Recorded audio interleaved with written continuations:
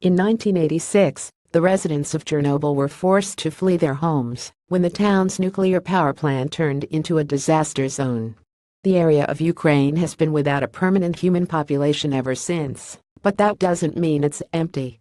The landscape is teeming with insects, plant life, and even radioactive puppies descended from the house pets that were abandoned there 31 years ago. A new mini-documentary from Cloth Map explores the lives of some of Chernobyl's cutest occupants. In The Puppies of Chernobyl, the tiny animals can be seen playing, wagging their tails, and running around just like domesticated dogs. Though the stray dogs tend to gather around places with the most tourist activity, like Chernobyl's canteen, contact between humans and puppies is discouraged.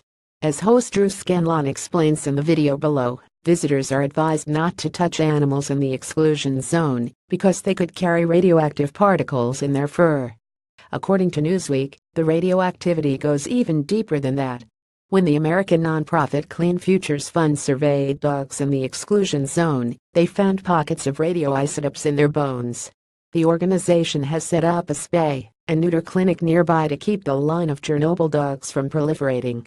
Parts of Chernobyl have been open to visitors since 2011, but officials still warn about the health risks posed to visitors who don't follow the rules. Despite this, some explorers, like YouTube star Bionerd23, have been known to test radioactive apples and feed catfish off the designated path. Even the workers with the Clean Futures Fund can't resist petting the puppies in Chernobyl, but at least they know enough to wash their hands afterwards.